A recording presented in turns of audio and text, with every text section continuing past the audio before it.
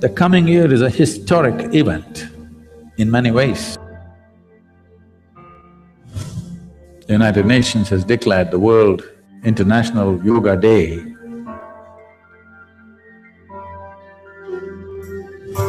Over 15,000 years ago, since Adiyogi, many things have happened in terms of propagating yoga, in terms of reaching out. Many administrations in the form of kings took to yoga. For the first time, the head of a major nation on the planet is talking about yoga in public, in international fora. And I invite him to address the assembly, Mr. Prime Minister. योग केवल व्यायाम भर न होकर अपने आप से तथा विश्व व प्रकृति के साथ तादात्म्य को प्राप्त करने का माध्यम है। This could be a kind of a foundation stone to make scientific approach to the inner well-being of the human being, a worldwide thing. And if you want to be well, you don't have to seek heaven's help. You can turn inward and fix it. This is the message when you say there is a International Yoga Day. This is what it means. The world is beginning to accept human well-being is not in heaven, it's within us. It's a tremendous step for the world, and for the first time, 177 countries get together to pass a resolution. Never before in the history of United Nations, 177 countries have voted for anything. I want you to understand, this has lived for over 15,000 years without any kind of one organization pushing it or forcing it, simply because of its efficacy. Because it works, it's lived.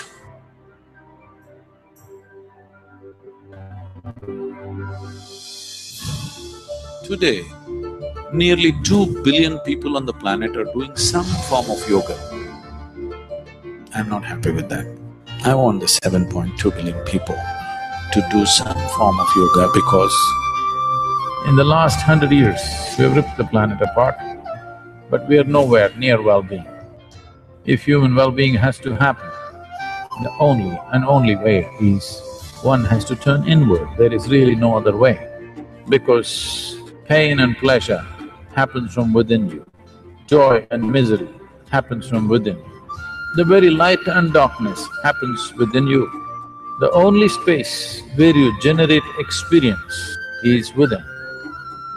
If you don't turn inward, fixing your well-being on this planet is out of question. Today, we have the necessary resource, capability and technology to address every human problem on the planet. Never before was this possible. The only thing that's missing is an inclusive consciousness of human beings. And this is what yoga can do, beyond religion, beyond belief systems, beyond caste, creed, race, nationality. People can experience a deep sense of unity within themselves, which is what the world needs. This is a momentous step that humanity is taking. It is time the world turns inward for their well-being, not up, not out, in. In is the only way out. If you want well-being, in is the only way out. En masse, people all over the world took to their mat, marking the first ever International Day of Yoga. More than 35,000 gathered in New Delhi for the event.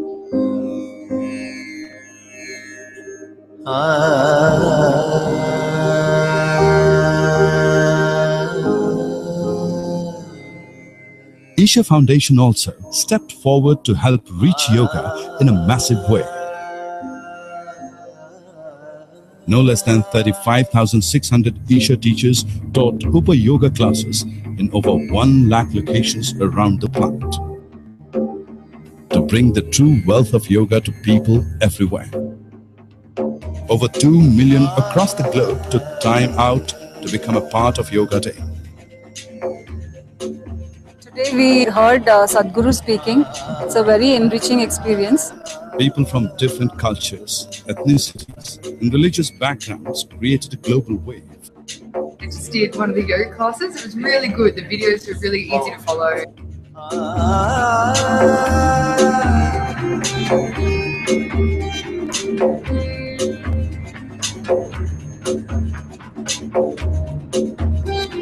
It is good. There is having a reminder at least once a year for people that there is something else to life.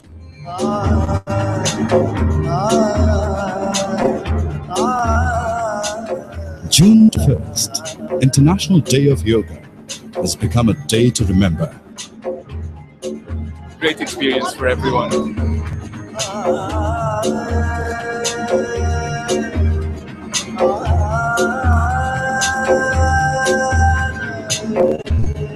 Yeah, it was my first time here. Definitely really good stuff, really good stuff. Thank you very much. Yesterday only I learned it first time. Noticed that it helped me a lot.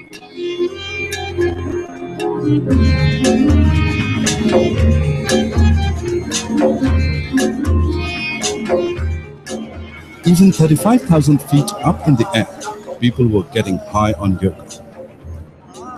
We traveled in the flight, the flight by someone is really effective. The internet helped us reach even more. Over 7.5 million joined us as we released special content, 5-minute practices, and even a yoga app.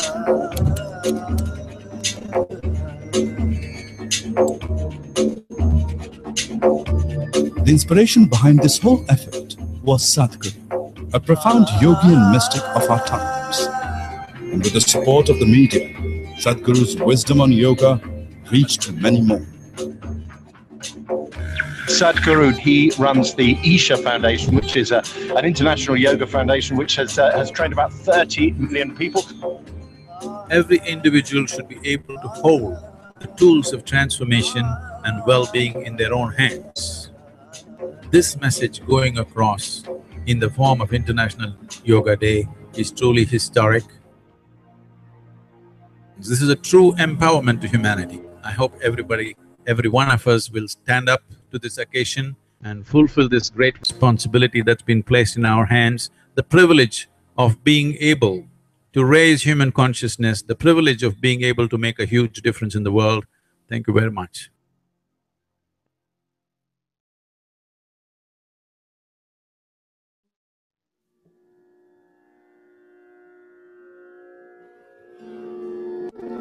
मात पिता तुम मेरे प्रभु मेरे गुरु। मात पिता तुम मेरे प्रभु मेरे गुरु। जो है और जो है नहीं, सब कुछ तुम हो सद्गुरु। मात पिता तुम मेरे प्रभु मेरे गुरु। जो है और जो है नहीं, सब कुछ तुम हो सद्गुरु।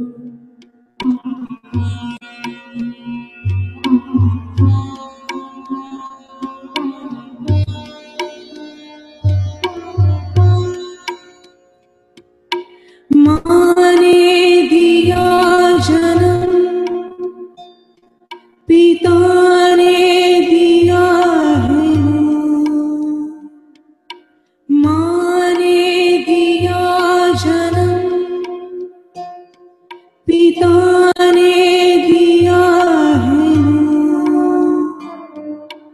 अनदेखी एक दिशा बुलाती सुबह हो शाम। हर दिशा में अब तुम ही, किस दिशा को नमन करूं। जो है और जो है नहीं, सब कुछ तुम हो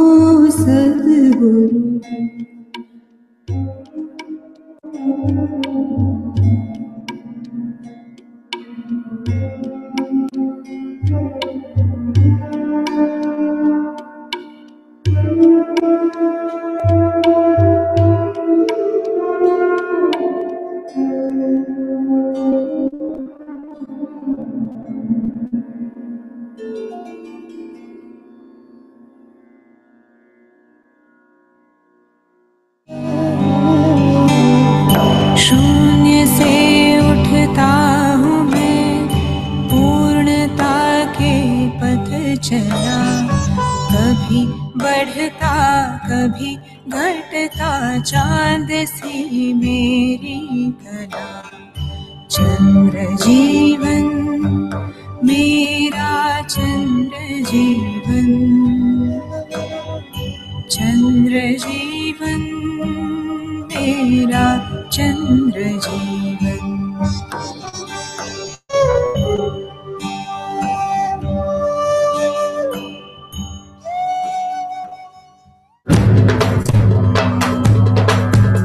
तीर चलाया इंद्रधनुष ने, धरती पर रंग छलका, लाल पीला हरा नीला, बूंद बूंद रंग बरसा, बूंद रंग बरसा।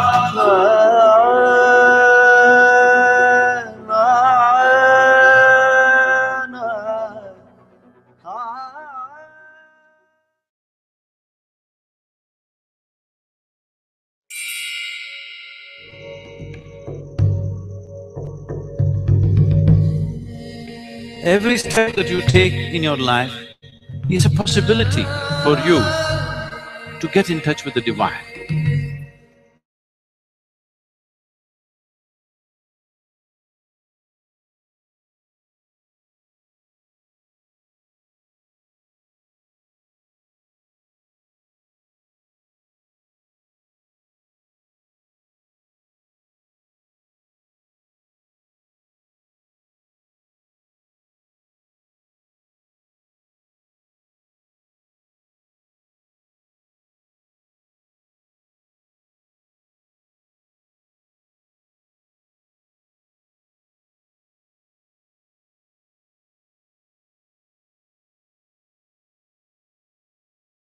Into your divine exuberance.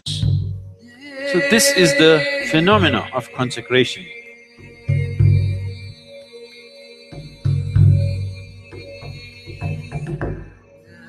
See, the only thing that I'm really good at is just this. I can just make the air around me just crackle with energy. I can make a piece of stone into a god. This is the only thing I really know.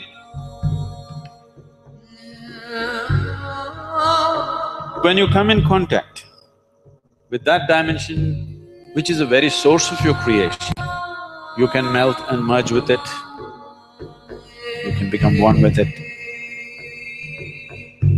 I felt that I was seeped into it, and it was very intense. The energy upsurge was, mind-blowing. There was a huge gravitational force pulling me into that space. It's difficult to explain the sensations. It's like a thunderbolt.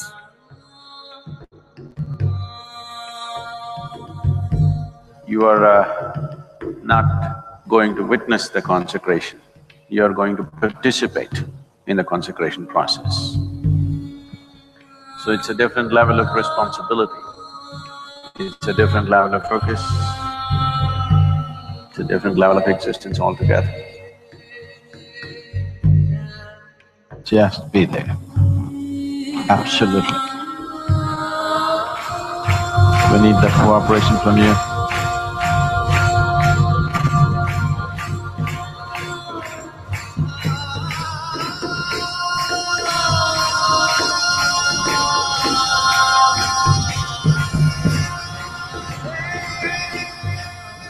All those who are willing, they should not miss this possibility and this privilege of being able to manifest the divine.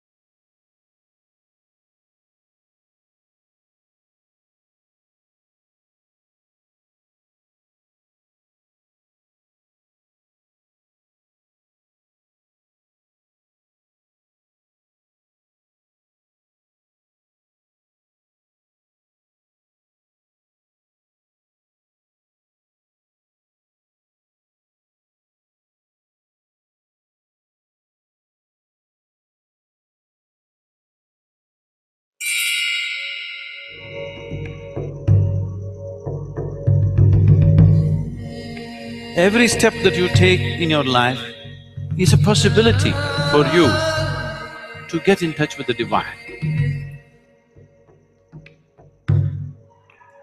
Consecration is a life process. If you transform mud into food, we call this agriculture. If you make food into flesh and bone, we call this digestion. If you make flesh into mud, we call this cremation. Or if you can make this flesh or even a stone or even an empty space into a divine possibility, that is called consecration. If you have the necessary technology, the simple space around you, you can make it into a divine exuberance. So this is the phenomena of consecration.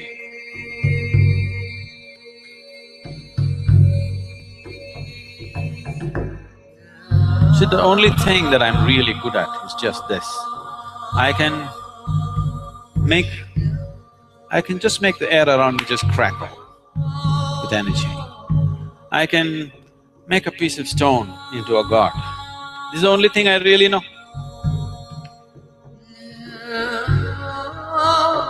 When you come in contact with that dimension, which is the very source of your creation,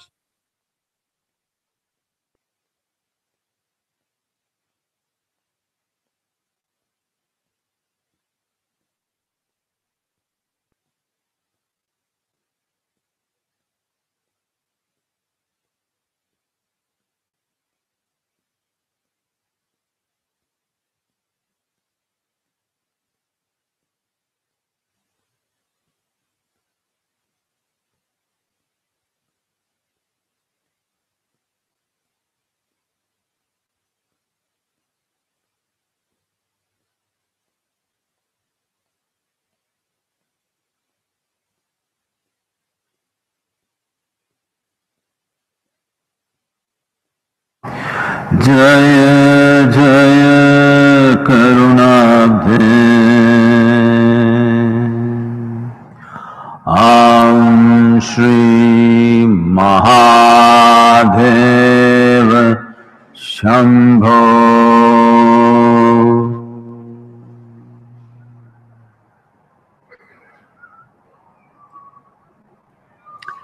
Namaskar. And this Guru Purnima, my best wishes and blessings to all of you.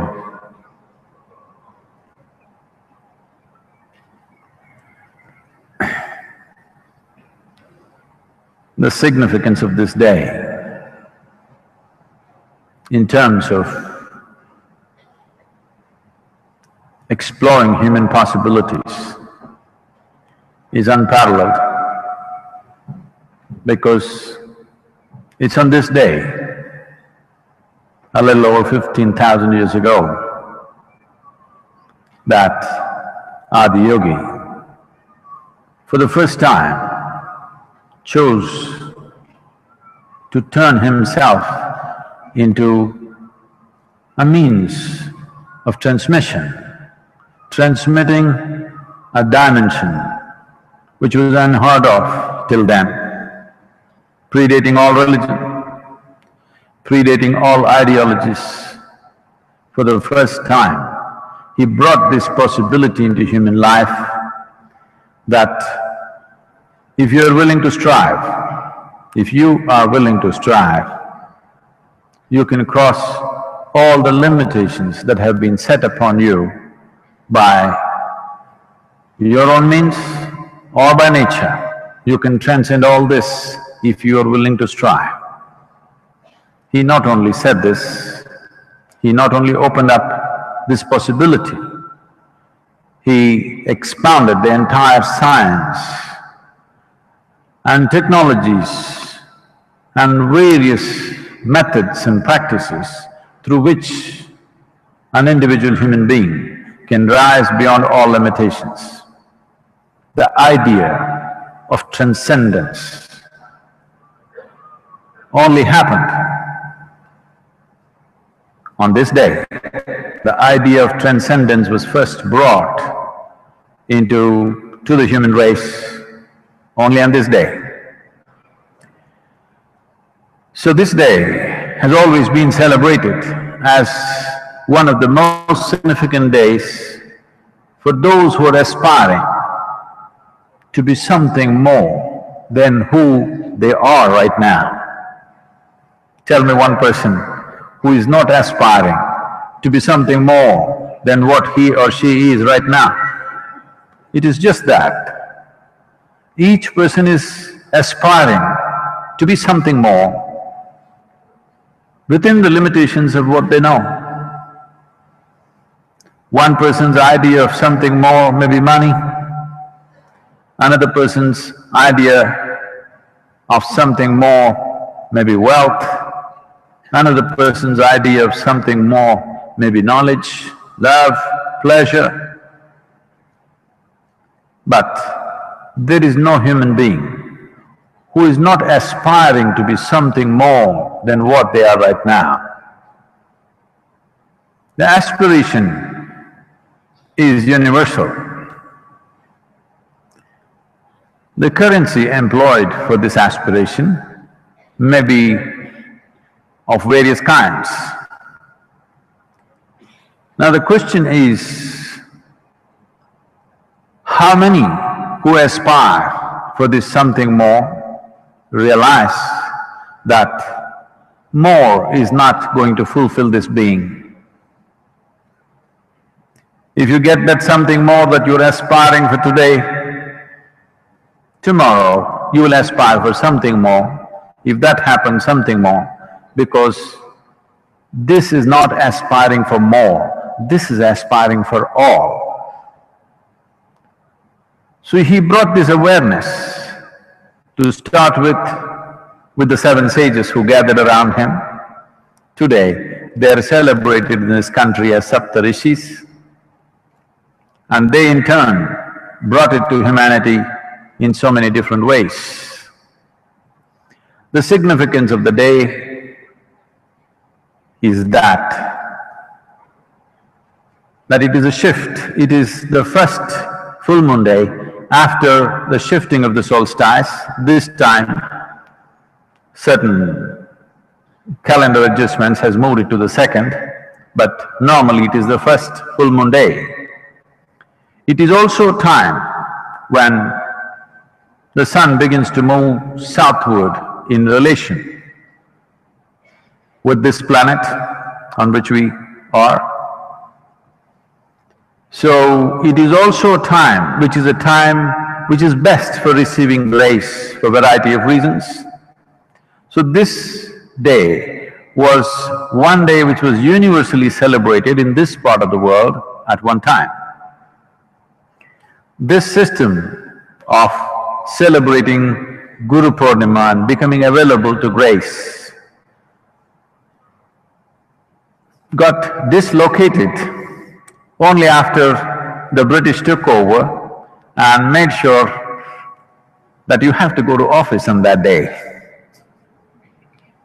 So, this grand celebration that used to happen across the country, in this entire region, not just in India, kind of got little dislocated because it is a day when you have to go to work.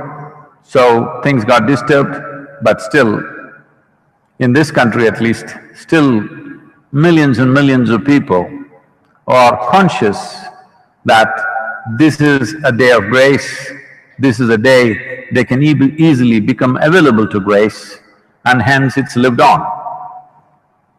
A time has come in the history of humanity where our ability to do things in the outside world has almost become superhuman. When I say superhuman, I want you to understand, 1,000 years ago or even 100 years ago, what an individual human being could do and what an individual human being can do today, simply because of the aid of science and technology, is literally superhuman. I'm sure 100 years ago, if you pulled out something from your pocket and spoke to somebody in America right now, people would definitely think you're superhuman or more. Believe me, if you had a cell phone 100 years ago, you could have claimed you're God and they would have believed it. You just got your phones too late.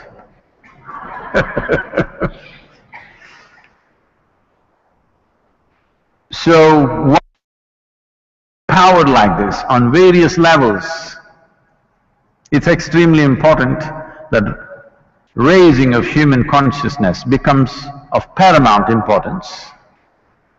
And raising consciousness essentially means this, that you're longing to expand, wanting to be something more.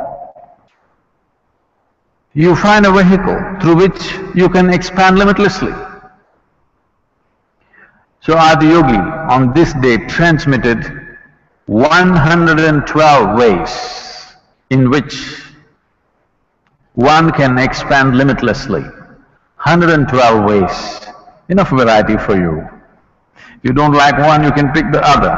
112 ways in which you can attain to a limitless expansion. So, here we are on this day, and I'm supposed to hang out.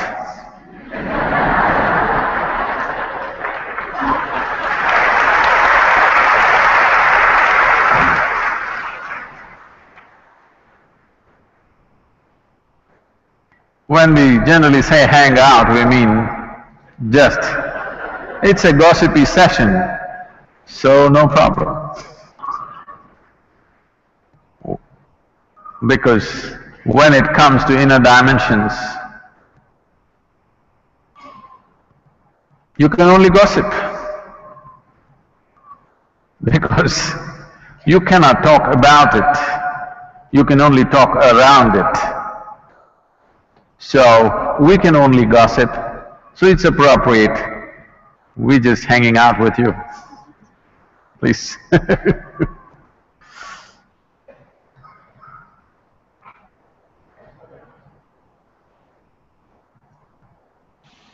The very first question in our Google Hangout session is from an online participant called Cyrus from Maryland, USA. And Cyrus's question, Sadhguru, is that many people firmly believe that people do not require a guru to become enlightened. Rather, they believe that the power to become enlightened lies within us and is within our control. Is it realistic to think that we can achieve an enlightenment without a guru? In Maryland?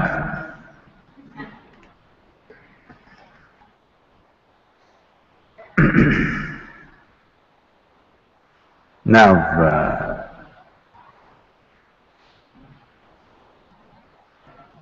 if we have to learn something as simple as ABC, alphabets, 26 only in English language. Sanskrit has 54, Tamil has 200 odd. 26 only, 26 alphabets.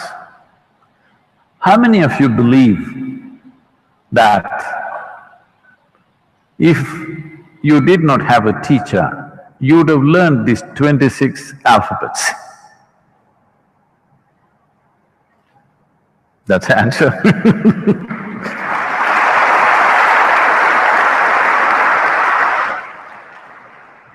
And especially if you want to walk an uncharted path, new terrain, if you go into new terrain, it is sensible to take instructions, believe me. Otherwise, you could try an adventure, but even those who adventure these days use a GPS.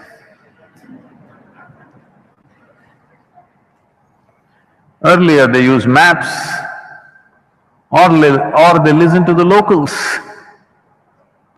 Those who do not want to listen to another human being who's already walked the terrain and think they can do it by themselves, nothing wrong. I'm not saying they cannot, they can. Why not? After all, you're only trying to walk the inner territory.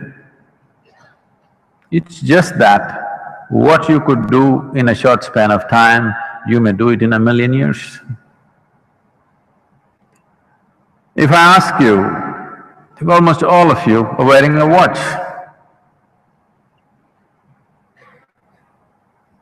This is not some rocket science, just a watch.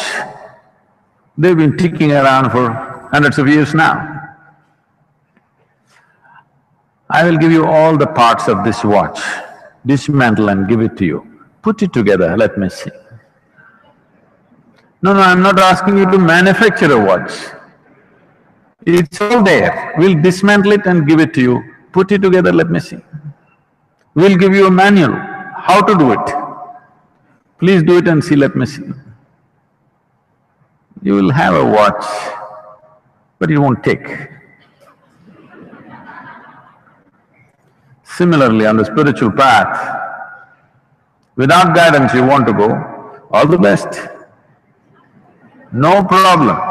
It's just that unnecessary hardship you'll create for yourself.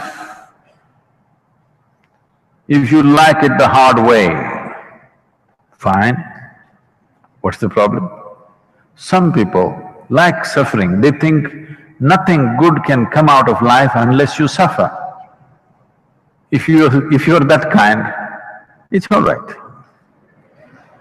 But my intention is, people should walk this path blissfully, joyfully, ecstatic if it's possible.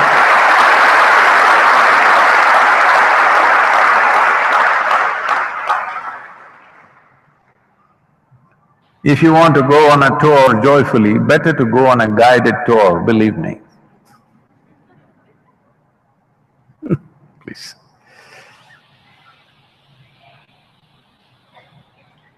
Our next question is from the international cricketing legend and well-loved Indian batsman, Virender Sehwag.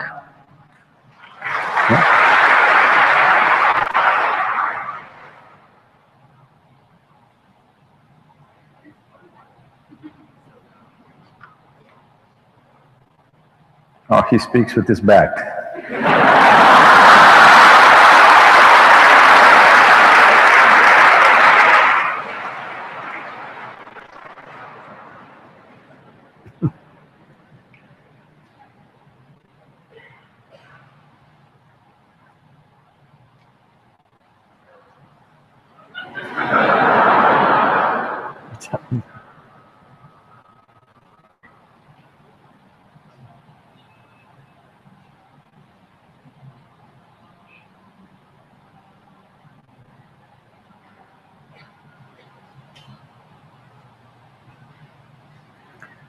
This is a technology issue, it's not him, okay?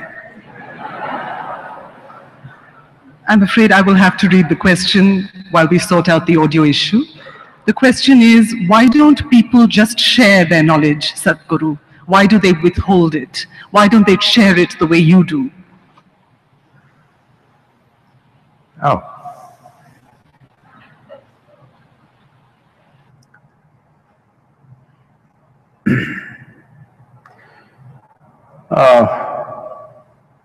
This is the age of intellectual property.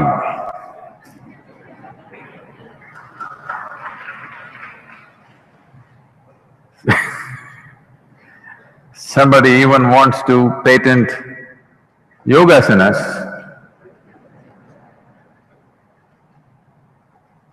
You can patent the asana, but still you can't get into it. You may have patented all the difficult asanas, but can you get into it, that's a question. So, we have come to a place in the world where everything is monetized, everything has a commercial angle to it. So because of that, as people have been miserly with money, now they are miserly with knowledge because, knowledge is money. So they are miserly with that because it's money in some way. So this monetizing of everything can really destroy many things in this world. In this culture, we always fixed it like this: spiritual process, health-related things, and education. These three things should never be commercialized. Everything else can be commercialized. These three things should always be offered. The question is only about the qualification of the recipient. All kinds of people come and say, I want to go, I want to do this, I want to do that. 2 days later, they won't be here. So the question is only about the qualifications of the recipient. If that one thing is ensured, knowledge should be offered irrespective of commercial interests that are involved in it. But today everything is commercialized, and in many ways you can't help it because the whole momentum is in that direction. Virender may be willing to share his knowledge. He may teach 10 different people how to hold the bat, how to hit the ball, how to stand, how to do this, how to do that. But how many will go about scoring double centuries after double centuries?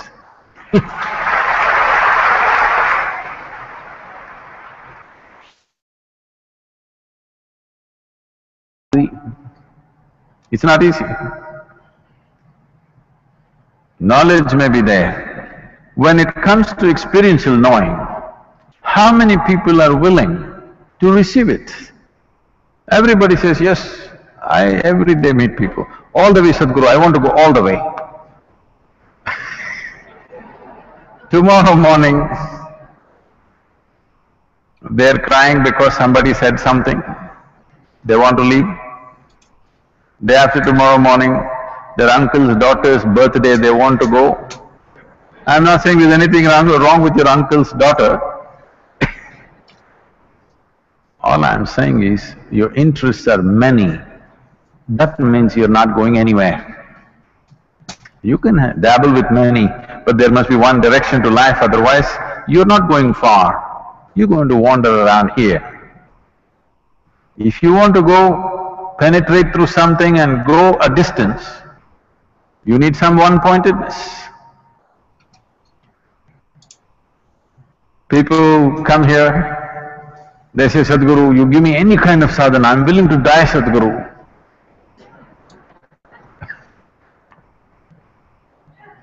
Said, don't die, hold it. I'm willing to offer anything, but hold it, we'll see, we'll go step by step. 3 days later they come and say, Sadhguru, Sadhguru, I have found somebody, Sadhguru, I think for lifetimes this person must have been waiting for me. I saw this girl and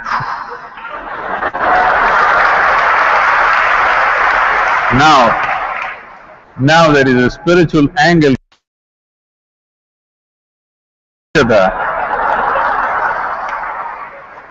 If you have known somebody for lifetimes and they didn't make it, it's best you keep away from them.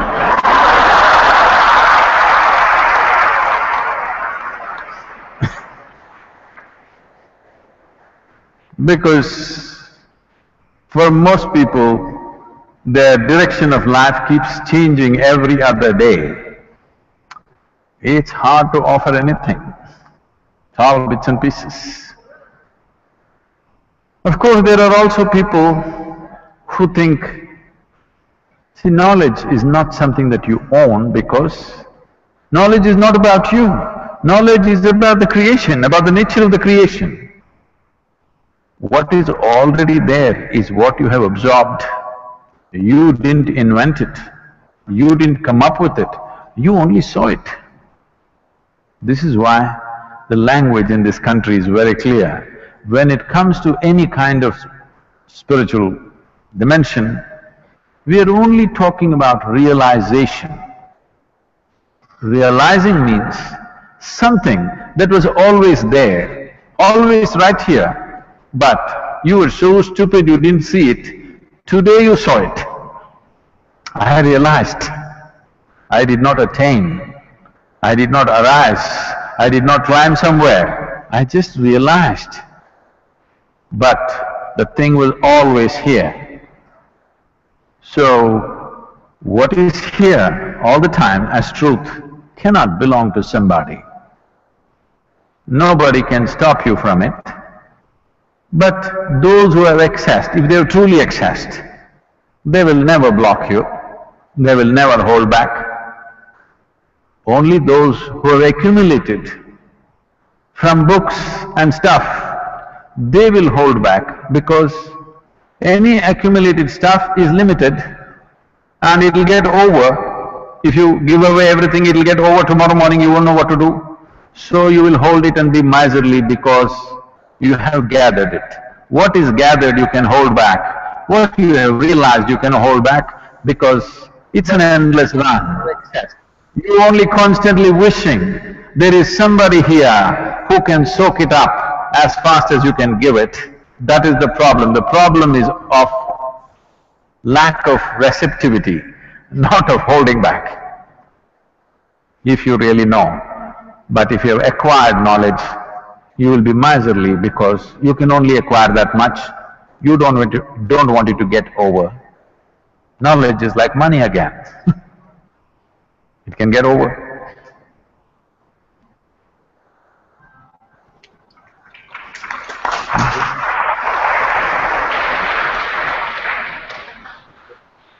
Our next question comes from Breen, who's a circus performer and teacher based in France.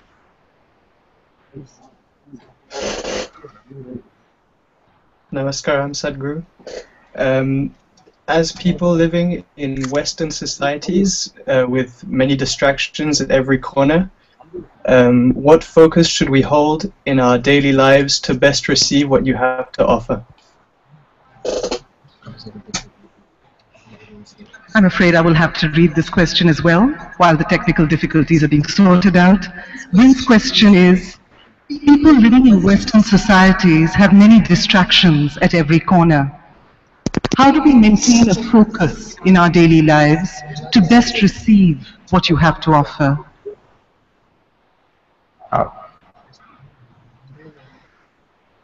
The distraction is not only in the West,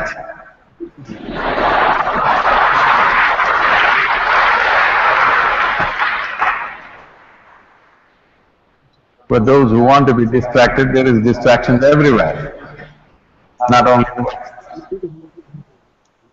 And not just today. Even 1,000 years ago, people were still distracted, believe me. Don't think 1,000 years ago everybody was focused and fantastic. No. They were just as good as you or as bad as you. They were also hanging out in small groups. Now we're hanging out globally. So, what is that one thing I have to do to be focused or to be able to receive what is offered? Very simple. Just remind yourself, tomorrow morning, when you wake up in the morning, just check, still alive.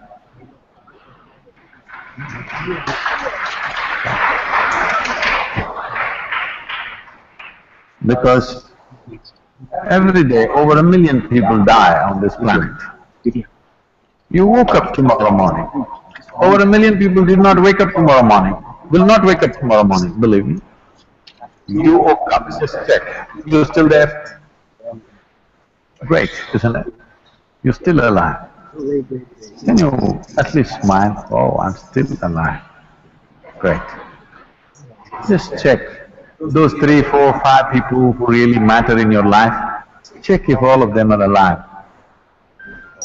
Because if 1 million people die, at least 10 million people lost somebody who's dear to them, isn't it? So all those who really matter for you, you're alive, they're alive. Fantastic today. It's a great day, isn't it?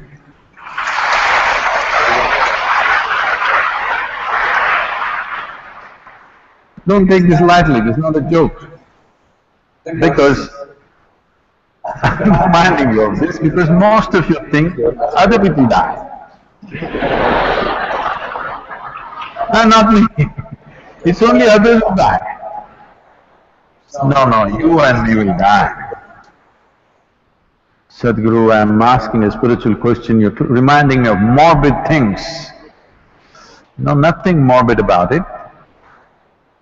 Death is the one common denominator among all of us, isn't it?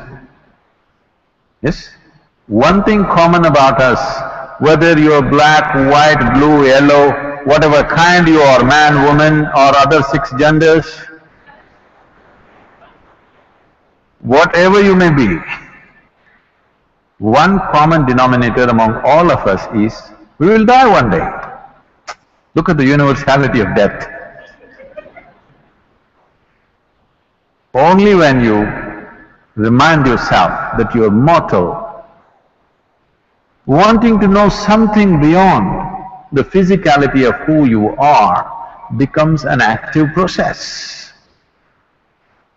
You will become receptive only when you know the body that you carry, the psychological drama that you're going through, all this is going on, but one day, whoop, it'll end. Very easily it'll end, believe me. You just have to wait. See, you don't have to do anything to achieve death, just have to wait. Both for yours and others. People come and say, Sadhguru, this guy, my enemy, I can't bear it. I said, just wait.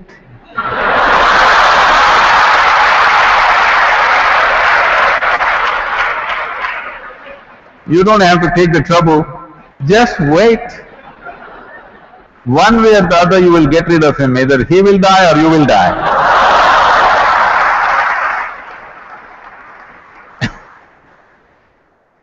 So do this every hour.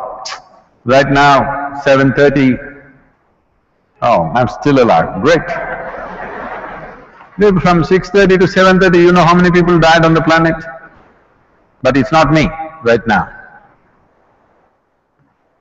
Now, if you're continuously conscious of your mortal nature, you will become 100% alive to the spiritual dimension of who you are.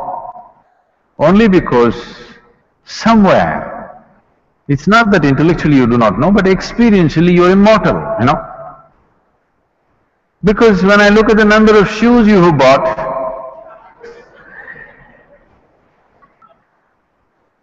it looks like you're going to live for 10,000 years. Number of clothes and shoes, when I look at them, it looks like a lot of people are planning for 1,000, 10,000 years of life. No, it's a brief life. If you know it's a brief life and you're definitely mortal, we will try to stretch it with yoga. We'll try to stretch it and make it a little longer, but anyway you will die. If you are conscious of this every moment of your life, initially because you're in Europe, because particularly you're in Europe, and you've always believed you're immortal, it may be a little struggle in the beginning, but remind yourself every minute that I'm mortal. I'll die someday, and maybe it's today. Come to ease with death. Then the longing to know what is beyond this physical nature will burst forth within you.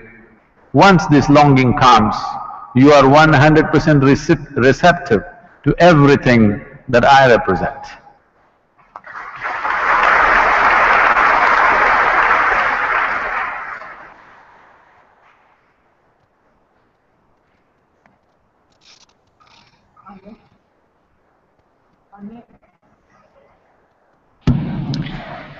The next question comes from Divya Bharati Ramaswamy, who's doing an MA in Computer Science in Zurich, Switzerland.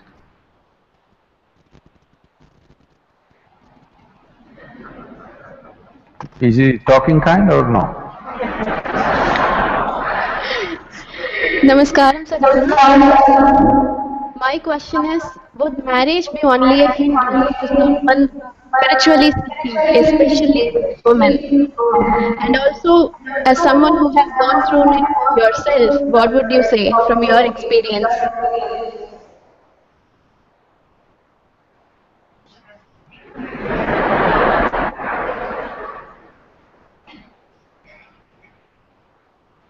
Something about would marriage be a hindrance, something, okay.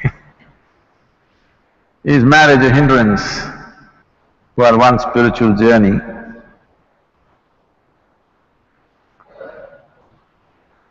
See, marriage is not a commodity that you carry on your head, but many people carry it on their head.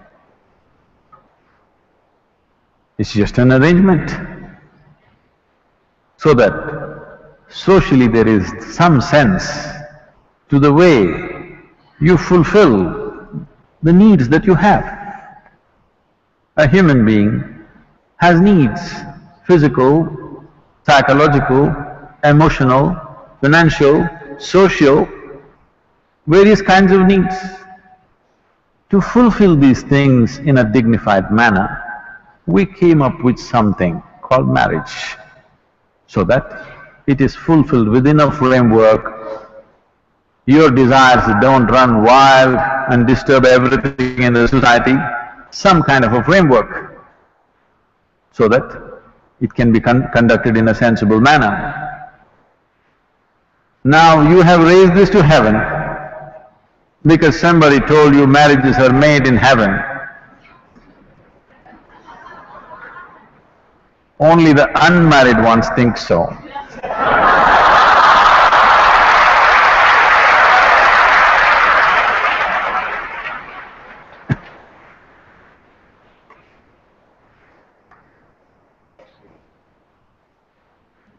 So it's just two people, all right?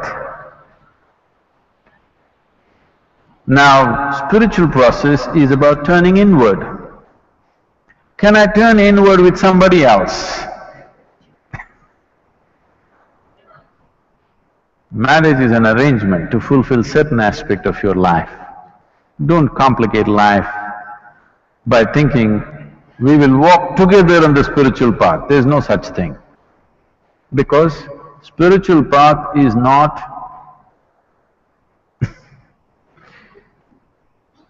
not the path that you take into the Velangiri mountains, that you want to walk together. Even if you go to Velangiri mountains, please don't walk hand in hand.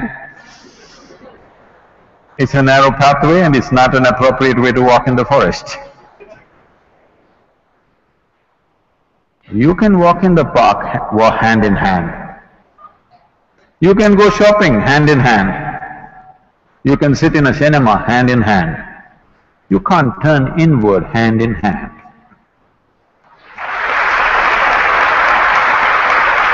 Now, does it mean to say someone who's married? What it means, let's understand this.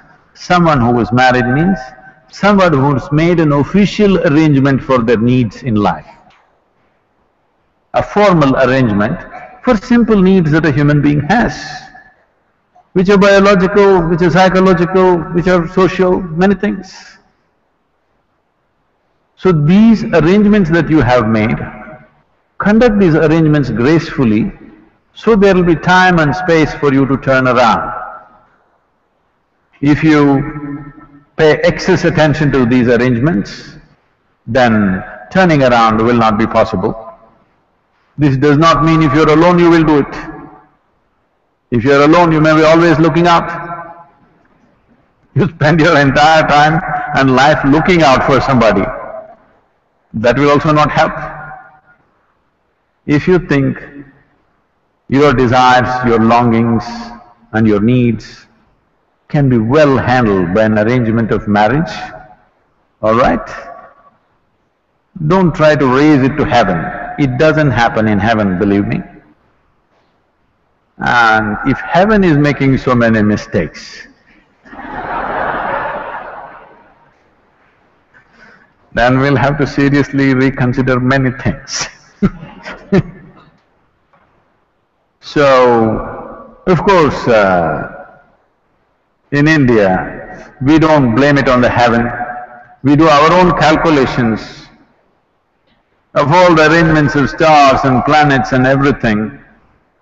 We match all the planets and stars very well.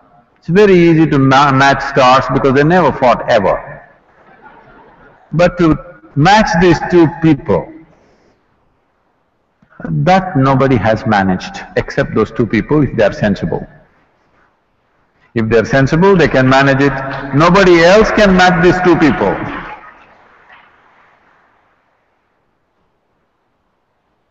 Priests have tried, gods have tried, ghosts and goblins have tried, it's not worked and not worked and not worked. Two sensible people, they can manage. If both of them understand the limitations of the arrangement and the possibilities of the arrangement, they can conduct it sensibly. If you try to raise it to heaven, you will see it will for sure crash. So your marriage has nothing to do with your spiritual process, because your spiritual process is an inward journey. But one dimension of this is, to walk alone people falter. Actually, this question was asked to Gautama, the Buddha. Is it better to walk alone or in company? Gautama looked and said, it's better to walk alone than to walk with a fool. Because Gautama, not me, okay? Gautama believes only a fool will marry you. It's him, not me, okay? Please.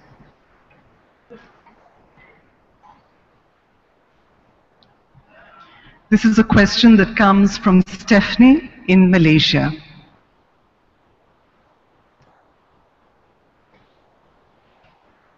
Namaskaram, Sadhguru. Namaskaram. The first one who is speaking clearly.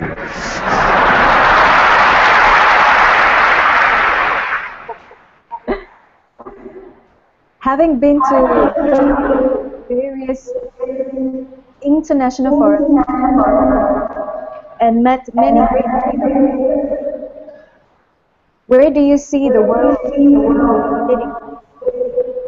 For the better or worse? Oh, let me correct that question a bit. Yes, I've been in international forums, met many leaders. You added great leaders.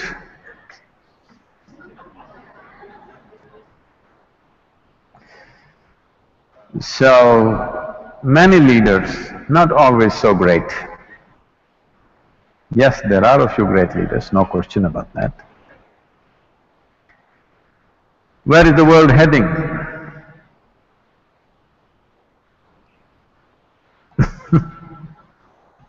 There are many possibilities, because we have capabilities and technologies which no other generation could ever dream of. Will our capabilities turn against us, or will they work for us, is the big question.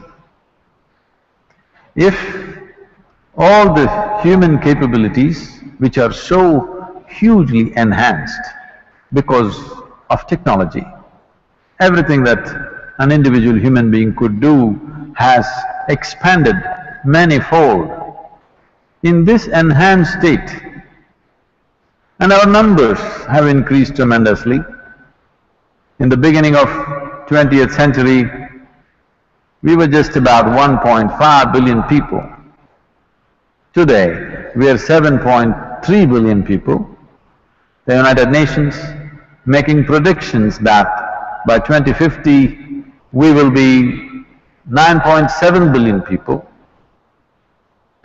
If all these people get educated, get technologically empowered, 9.7 billion people or nearly 10 billion people is for sure going to be a disaster. Yes. We can make arrangements and arrangements, we can improve the arrangements, we can make more energy-saving machines, we can recycle the shit. Yes. We can do all this. But if we don't come to our senses with human populations, there's going to be…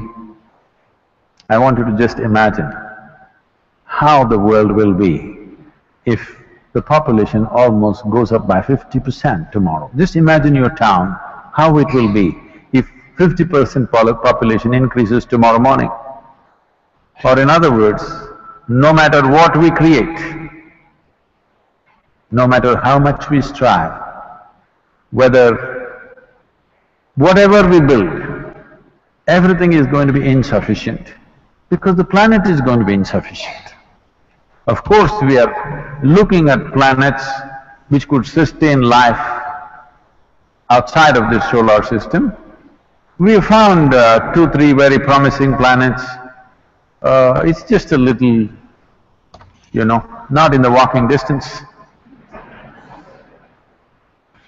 A few thousand or a million light years away. Great planets, I believe. But this is the thing, but nobody wants to address this issue. Everybody wants to talk about cosmetic solutions, not address the basic problem of expanding human population. I was in a conference and I said, see, unless you reduce the human footprint on the planet, there is no solution for anything. Then they asked me a brilliant question, how do you reduce the human footprint? I said, you have to reduce the number of feet. That's the only way. So, right now, it doesn't matter what others think. All of you who are here and those of you who are hanging out with me, we can take it upon ourselves that we will not push the human population. You can have a dog. She's there.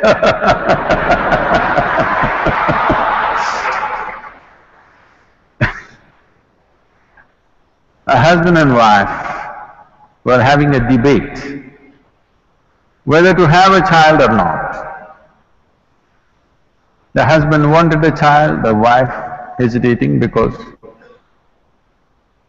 she will lose the shape of her body and, For a husband, having a baby is simple. But for the woman, it's too many things involved.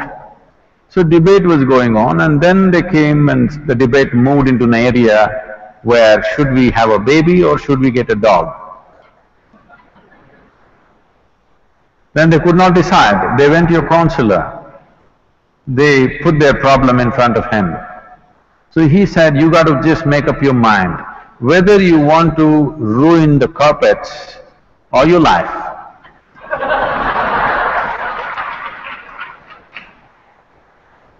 I'm not saying children are bad, they're wonderful, but it's just too many.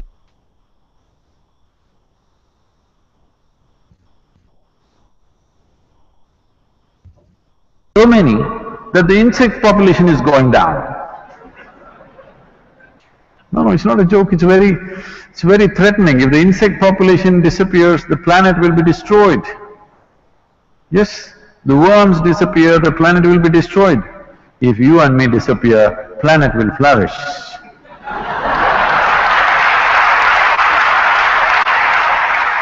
So, leave the leaders alone, because in every conference that you meet, very cosmetic solutions are being talked about. How to adjust the marketplace, okay? How to do this, how to do that. On immediate scale, yes, those things are necessary, but you're talking about what is the future of this world. If that is so, if we want a future for this world, if we want our children and their children to live well on this planet, the only way is to bring down human population. Not by doing some horrible acts, but if we have… see, our life expectancy has improved. This means we have taken death into our hands. When we take death into our hands, it is our business to take birth also into our hands, isn't it?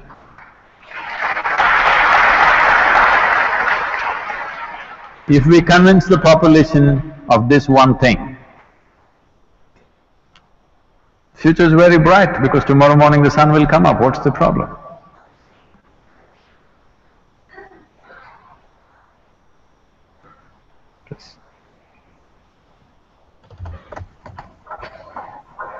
The next question comes from Sahil Gurung from the United Kingdom.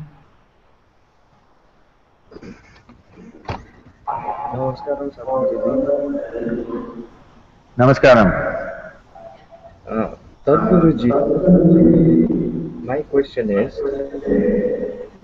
is enlightenment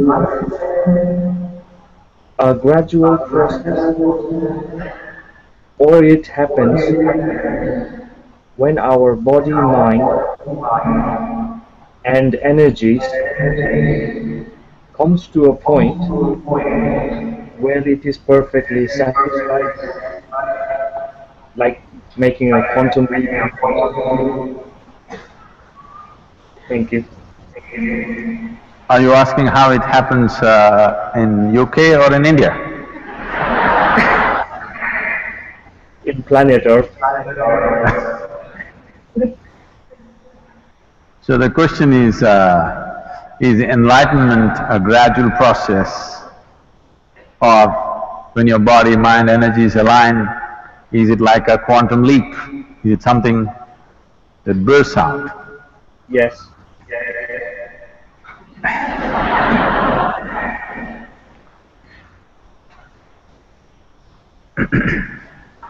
See, the mango season is just getting over. You don't know what it is, Sahil, you're in UK. Mango season is getting over. In India, it's a big thing. If you looked at the mango tree in the month of October, November, December, you didn't see any sweetness dripping out of it. Suddenly in January, February, flowers came. They were not as attractive as jasmine or rose flowers or something, some tiny little flowers came. Suppose you do not know this is a mango tree, and you tested it, you take a leaf and bite it, it was quite bitter. But suddenly in the month of April, May, huge drops of sweetness hanging there in the tree. Sahil, you've not eaten the mango this season. I've got it from the supermarket, that's all.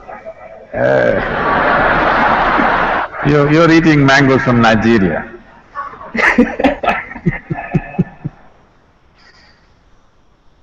So, if you did not have prior knowledge that this is a mango tree, did you think this tree is actually manufacturing this sweetness? But you think suddenly in April sweetness came? It has been slowly manufacturing this sweetness, and it put it out at a certain season, but it's been on right through the year, isn't it? Mangoes happen only in one season. You notice the sweetness only at a certain time. This does not mean the mango tree was not striving and working to produce that sweetness. You cut any part of the mango tree and taste it, you will not find a slightest tinge of sweetness, believe me. But when the mango comes, how much sweetness? Where is it coming from? It's been working on it. You couldn't see it. Similarly, is it a process? For sure it's a process. But can everybody see the process, identify the process? No.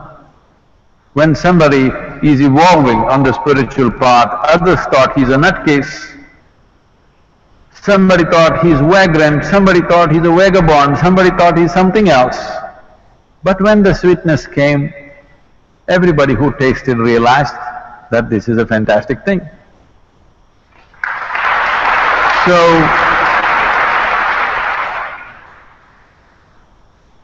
nothing in the universe happens bang, bang, bang. Everything is a process. Can you identify the process? Can you recognize the process, is the question. Generally, anybody who carries, generally among human beings, when they're children, any child which carries a certain level of genius within him, which is irrepressible. Everybody has genius within them, but they're repressible. Systems in the society, their own fears, their own anxieties, their own need for security represses their genius. Every human being has some kind of genius, but over 90% of the human beings never find expression to it because they give in to other things. Other things become more important. When you were 12, 15, you thought, I'll do this, I'll do that, I'll go to the moon. But you saw the neighborhood girl and started calling her the moon. Moon disappeared.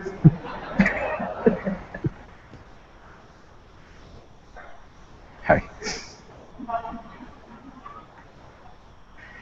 So, like this, in everybody, the possibility is open. The thing is, and allow it to become that possibility. Between possibility and reality there is a distance.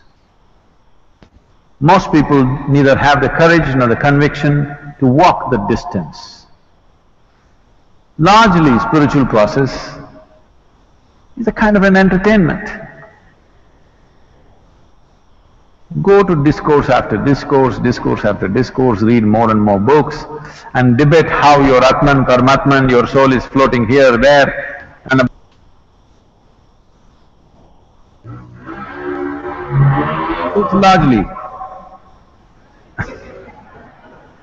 it's largely like entertainment. So, there is a process for sure. The process can be approached consciously or it may be an unconscious process, but you're doing the right things. This is the beauty of this universe. Whether you know or you do not know, knowingly or unknowingly, with discipline or with indiscipline, with love or with hate, if you do the right things will happen to you. That is the beauty of this universe.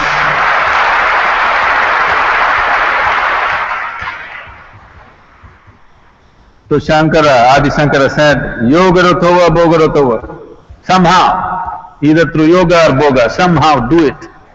Somehow find the truth of your inner nature, because what we are considering as truth is simply this. Whatever works on all levels of life must be the truth, isn't it? Whatever really works on all levels of life must be the truth. Whatever you know in your life, test it right now, because you have a mind which can project. Right now, you are striving for a certain level of income, or a certain kind of house or a car or something else or something else. Put yourself in different stages of life and see if it still means a lot to you. See, suppose not tomorrow, let's say 100 years later, you're on your deathbed. Just see if your jewelry, your makeup, your car will mean something to you on that day. This does not mean you must give it up today. It is just that you must keep it in its place, you must not carry it in your heart.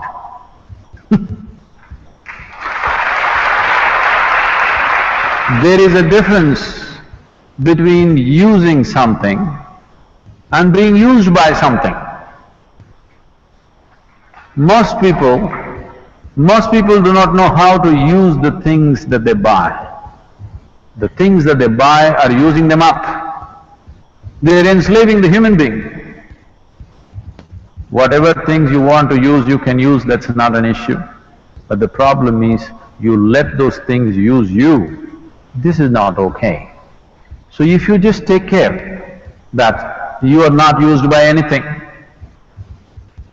you understand the limited role that everything has in your life, the limited role of your education, the limited role of your career, the limited role of your marriage, the limited role of your relationships, the limited role of your wealth, the limited role of everything that you're doing. If you understand where one thing begins and where it ends, then you don't have to do anything.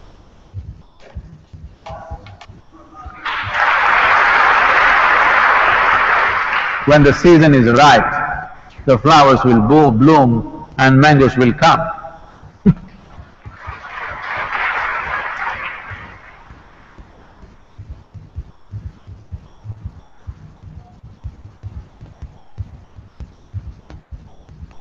The next question comes from a prominent figure in Indian public life. This is the Honorable Minister of State for Culture, Tourism and Civil Aviation, Dr. Mahesh Sharma. Thank you, Sadhguru. You gave me opportunity to have this celebration of Guru Purnima Utsav with this much big presence over here. But a big question comes to my mind that we keep, and especially the Indians keep, after the God and the parents, Guru at the highest esteem. But we have not been able to make Guru Purnima celebration Utsav in the same spirit of high spirit as we respect the Gurus. I kind of addressed this already in the beginning, but anyway.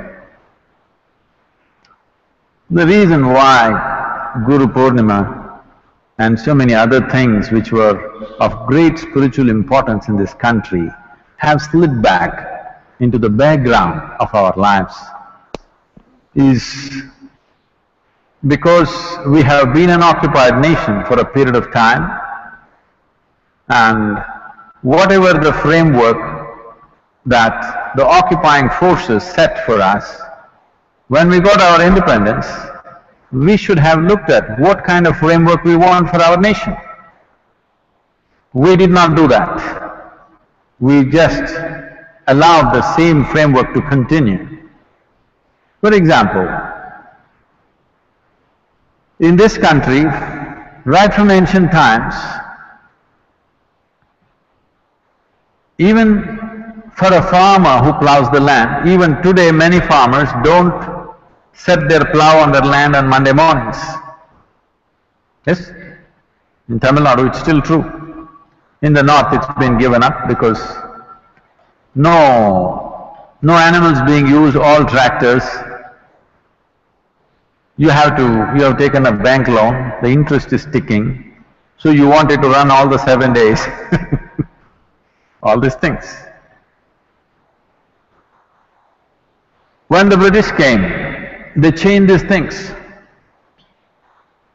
because they knew the strength of this nation was essentially in the culture. So they wanted to break the culture very systematically. They engineered how to break the culture. They made you Sunday holiday. What are you going to do on Sunday? Watch television and eat potato chips? What are you going to do on Sunday? They had an intention for a Sunday morning. What is the intention for the majority of the population in this country on Sunday? There's nothing for us to do on Sunday morning. Monday morning there are lots of things happening, but you have to go to office. For a long time in this country, the monthly holidays were like this. Purnima means, every Purnima means 3 days holiday, 1 day before, the day and the next day. Amavasya means 2 days holiday.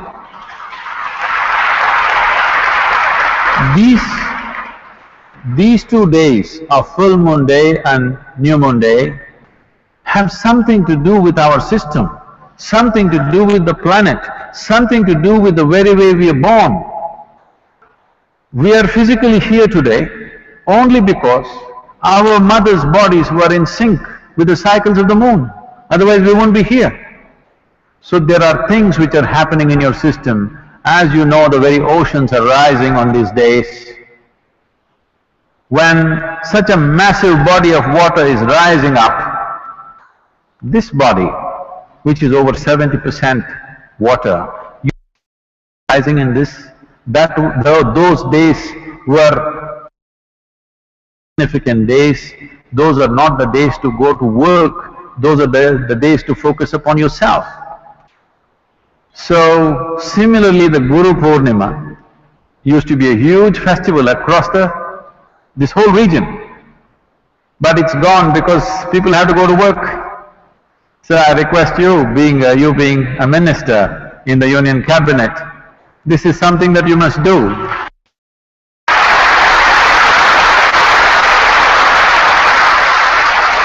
That I know for you to pitch for every Purnima being a holiday is not going to be practical, but at least Guru Purnima, if you, from the federal government, from the central government, if you declare Guru Purnima as a holiday, I will make sure Guru Purnima is celebrated across this country with great fervor.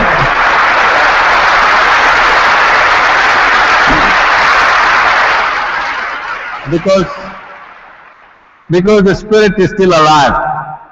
There is no space for expression. There is no space or time for expression. Please, if you can do this one thing, and we can make Guru Purnima a big tourism attraction for this country, as I've already spoken to you about making India the spiritual gateway, Guru Purnima can be the day which really draws spiritual tourists from across the world to this country. So even as a part of your job, it's a good thing to do.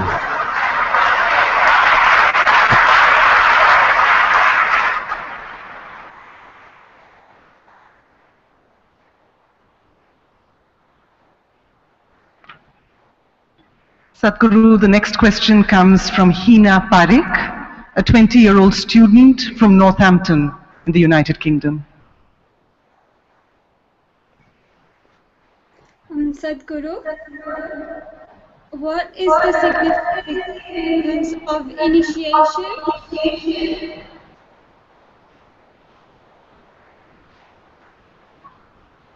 Okay.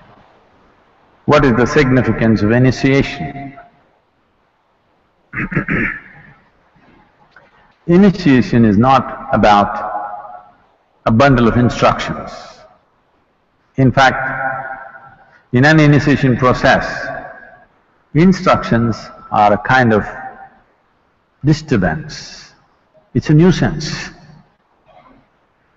I'm saying it's a nuisance because we're still giving instructions, because most people, because today they've all become educated, everything has to be told, or it must be printed these days. If you tell them also, it's not enough. They want a printed sheet, the instructions of the initiation, because they're all educated. their brains are full of words, not of life. Too many words. So everything has to be verbal. Even saying it is not good enough, you have to print it. Or you have to record it and give it to them so that they can put headphones and listen to the instructions every time. Initiation is not a bundle of words. If we have to use an analogy, if you know something about electricity, in electrical motors and stuff, there is something called as induction. The power is there, the motor is there, everything is there, but without an induction switch, it will not go. All the ingredients are there, but still it will not happen, because there's no induction of energy. So initiation is like an induction. You have all the ingredients to be meditative, but it doesn't happen. Why does it not happen? Because this is the way the creation itself happened. If you go by the traditional explanation, one way, if you go by the modern scientific way, it's the same thing said in a different language. Modern science is talking about how everything was empty space. Now they're removing the word empty and saying it was space. There is no physicality there, but there seems to be something else there. What that something else, we don't know, as for the science. And today they've made experiments where in vacuum state, if you apply a certain energy around it, not into it, around it, suddenly virtual protons and virtual neutrons will spill out. That means creation begins, just because there's energy playing around. There's a beautiful story in the yogic tradition. Shiva. You must understand the word Shiva. Shiva means that which is not. An appropriate description for space. That which is physical, creation. That which is not is non-physical dimension of the existence. So Shiva means that which is not. Shiva was lying, his body spread across the cosmos, but he is not. He doesn't exist. He doesn't have a physical manifestation.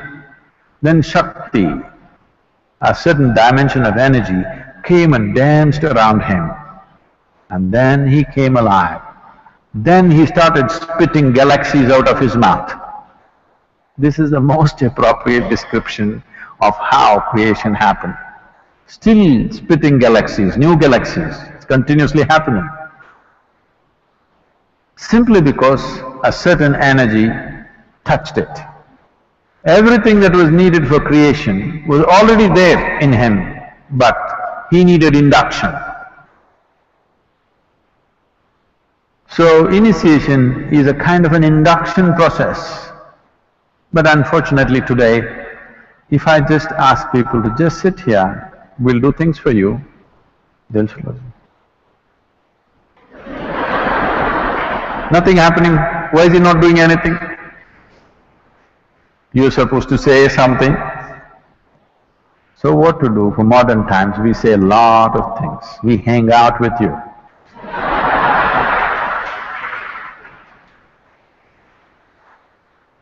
Today, if you go and sit in the Dhyanalinga temple, without instruction, you can become meditative. I can't do that to you here now. What's her name, this girl? Tina? Tina, you're in UK. If you're willing to just sit there, I can do it to you now, wherever you are. But right now, you're a student, still educating. Maybe you're a possibility, not fully educated. Too many words in your head. The only thing you understand is words. Because of that, instructions have come. Otherwise, initiation is not about instruction. There's really no instruction in it. Initiation is just an induction process, it's an energy process. But we have to talk about energy. you know. We have to talk a lot about energy before they open their mouth and, oh, appadiya.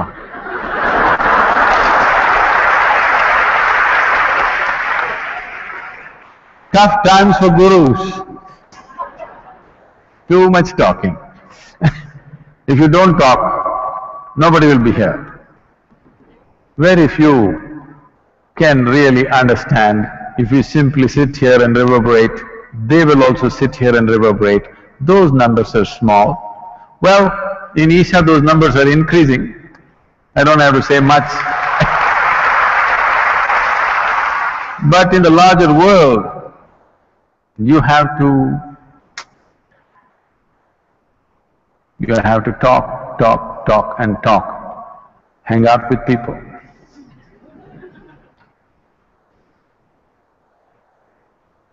Global gossip.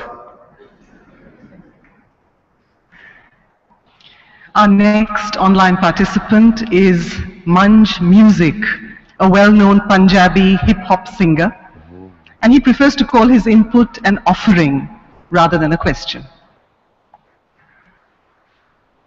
Oh, the audio works. नमस्ते, मुझे खुशी है कि आज गुरु पूर्णिमा के दिन इतने लोग यहाँ आए और अपने गुरु को याद किया। मैं कुछ कहना तो नहीं चाहूँगा, पर गुरु के लिए 2 लाइन गाना चाहूँगा।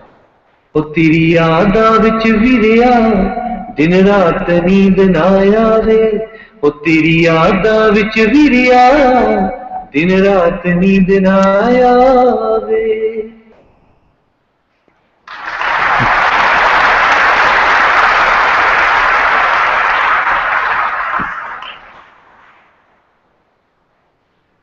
The next question comes from Sameer Oberoi, an advertising professional in Gurgaon. And his question, Sadhguru, is, I hope to visit the ashram for Mahashivaratri next year because I've been inspired by your description of Shiva as the ultimate outlaw. Can you tell us something more about this fascinating figure?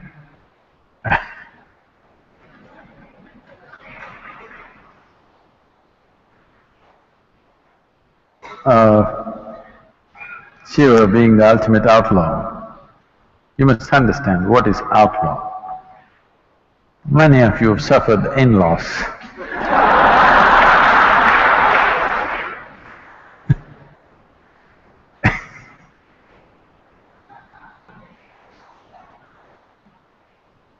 I hope you won't meet too many outlaws. But when we say the ultimate outlaw, you must understand all laws are of some meaning only in the physical sphere of life. See, suppose you did not have a body. I want you to just imagine yourself. You don't have a body. What law do you have to follow? You can go wherever you want, you can do whatever you want. Yes? Only because you have a body, where to go, where not to go, what to do, what not to do. Only in the physical realm, the laws have a meaning. One who has transcended the physical, he has no laws, so he's outlaw. He's out of all laws.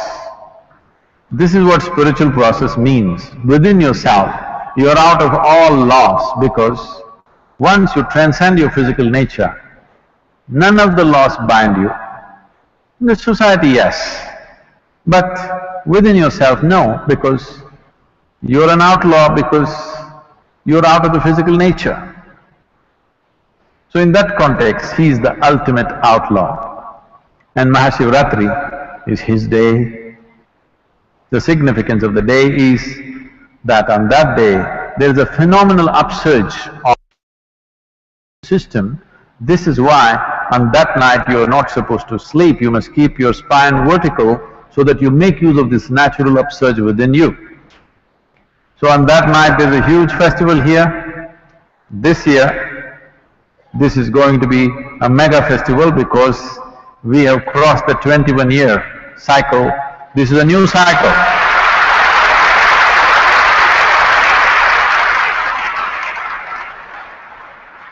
And it is going to be a phenomenal event. You must… you're in Gurgaon, not too far away, you must be here on that day. It's an incredible night, and we will have many things happening on that night. We are already… our teams are working this into a major possibility for every human being, and we will also make it happen across the country and in many parts of the world, in various cities, having video feeds and stuff, though there is a time difference in the other countries. And as a precursor to this, in a way, not really a precursor, but this is a special event which happens only once. That is, we don't repeat this.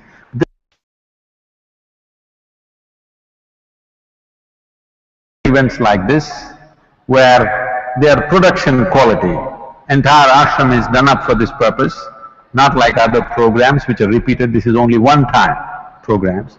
We did Vaibhav Shiva, which was about how Shiva taught yoga.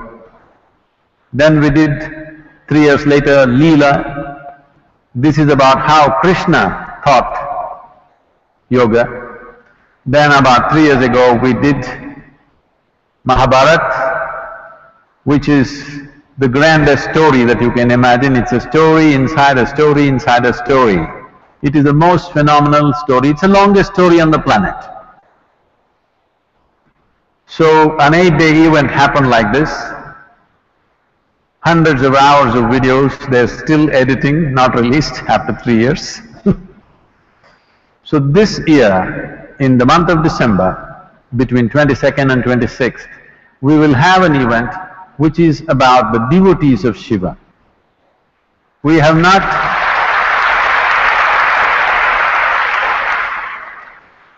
there are different types of cultures which have evolved out of devotion for Shiva. They are in different geographical locations in the country largely, and they have their own practices, they have their own traditions, cultures, their own flavor, their own poetry, their own music. So this will be an exquisite event of music, art, poetry, and of course the spiritual fundamental. So this will be about the devotees of Shiva. This will be a limited number of people, we can't have a crowd like this. But others can hang out later. Okay, we'll make it available to you in some way. So this will be a 4-5-day event in the month of December, starting on the winter solstice, which is 22nd of December, 21st of December. It's an event to look forward to because it's a one-time event. We will not repeat those events again. Those of you who can afford to be there in terms of time and whatever else, please make sure you're there. I'm excited.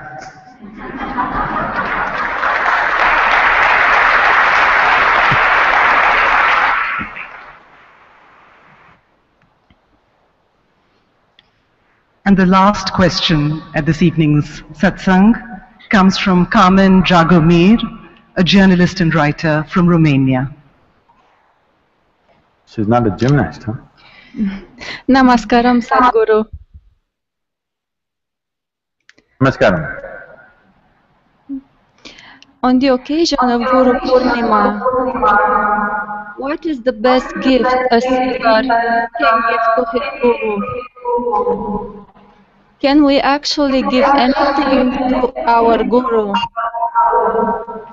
Or, unlike other relationships, is just a take and take relationship for a student?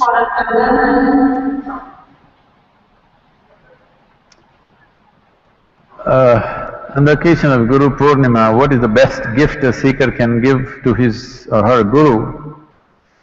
Can we actually give anything to our Guru? Or unlike other relationships, it's just a take and take relationship for a student. Now, if you really take and take, I would be eternally grateful to you. The problem is you take and throw, take and throw, take and throw. If you simply take and take, what more does a guru want?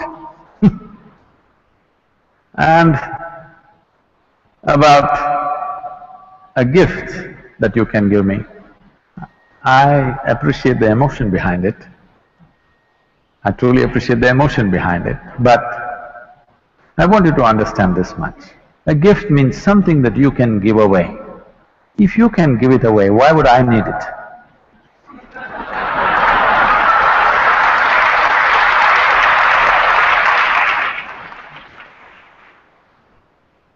If you can give it away, obviously I don't need it. But you can, in the name of Guru, you can give it away to a child who needs it. In the name of Guru, you can give it away to some other project or process or something that's happening. That's up to you. Now, what one needs to understand is, if you're really serious about offering a gift to your Guru, what you're saying in a little… with a certain… with a certain disturbance within you, is this just about take and take? Please just take and take, not take and throw, okay? If you take and take, that's the greatest thing you can do for me.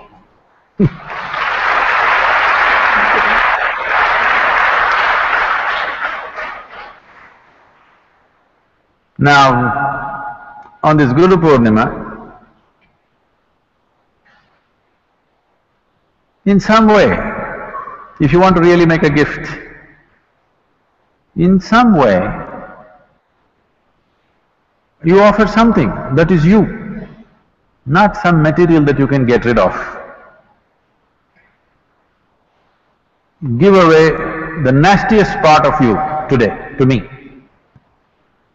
okay? I am not asking for the beautiful things that are there in you.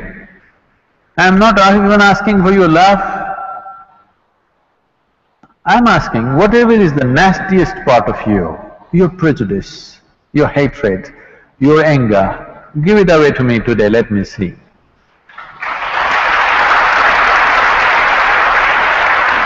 Because I want you to know, if you give away your anger to me, I know how anger is tremendous energy, you know. I know how to transform anger into something very fantastic. So, if not the whole of you, at least one nasty part of you, please give it away today, let me see. Can you? The beautiful things you can keep for yourself, the nastiest part of you, please give it away to me, let me see. Don't give me your mother-in-law. Sadhguru, please take.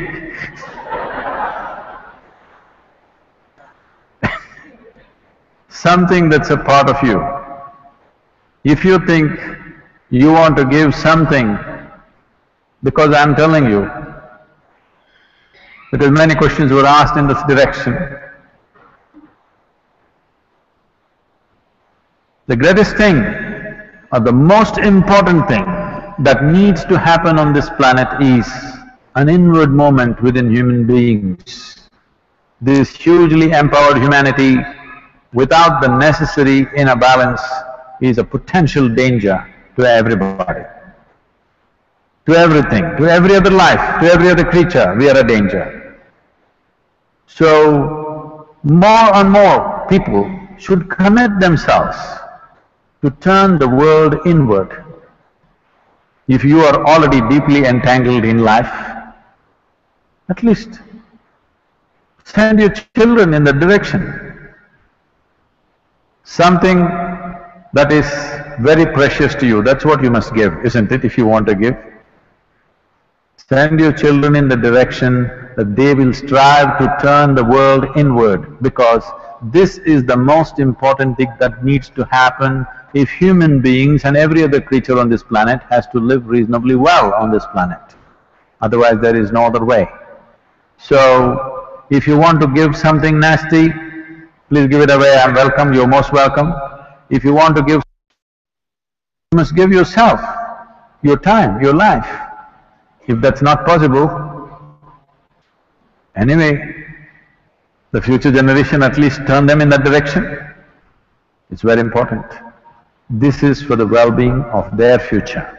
It's very, very important that big number of people turn inward and they have a sense of balance.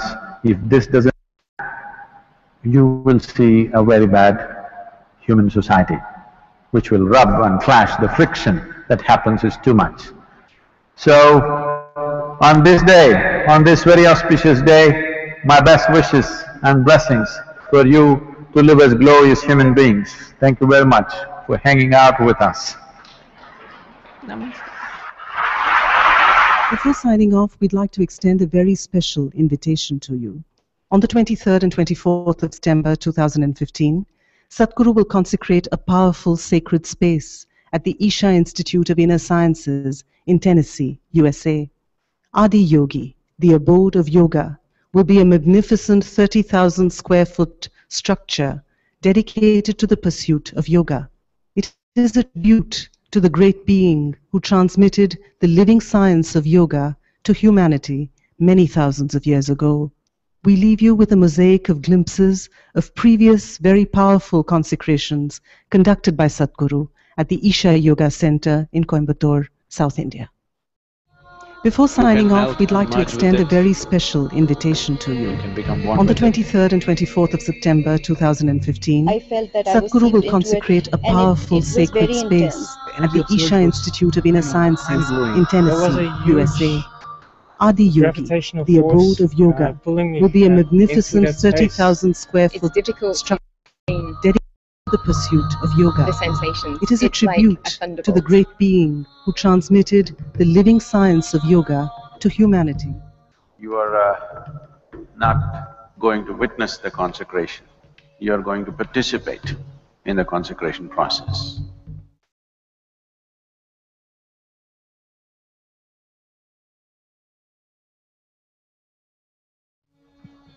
So it's a different level of responsibility, it's a different level of focus, it's a different level of existence altogether. Just be there, absolutely. We need the cooperation from you.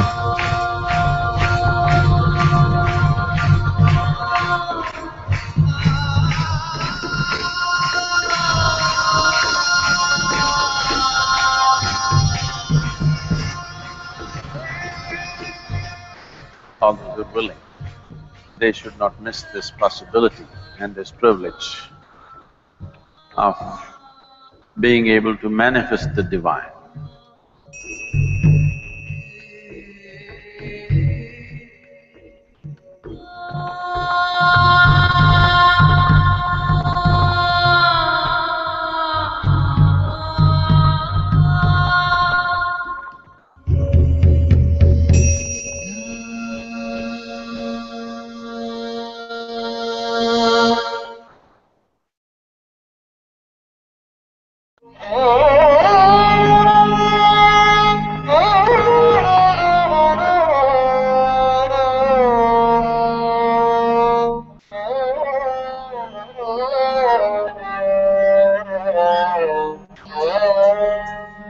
आई हैं सारे ओ रे गाँव रे मेरे एक ठाव रे न जाओ सावरे आए हैं सावरे ओ रे गाँव रे मेरे एक ठाव रे न जाओ सावरे।